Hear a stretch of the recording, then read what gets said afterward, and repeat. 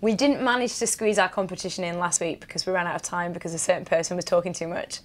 Actually, it might be me. Actually, it was Dev. It was Dev. Dev last week, not you, Anthony. Makes a change, doesn't it? It was how many press-ups you could do in 30 seconds. We are going to be doing quite a lot of competitions throughout to give you as many tickets as we can to different fights on BoxNation. Of course, it was 2 tickets for Terry Flanagan against Derry Matthews. This is the guy that won. He got, I think it was 48 press-ups. I did them as well. I got 20-something. But I like it because he was actually a good style. Yeah, no, he's working hard. He ain't cheating. He ain't dogging it. He's working hard. He's pumping it. Fair play, son. Hopefully he'll have a good time tomorrow night in Liverpool. So congratulations to Deepak Dev.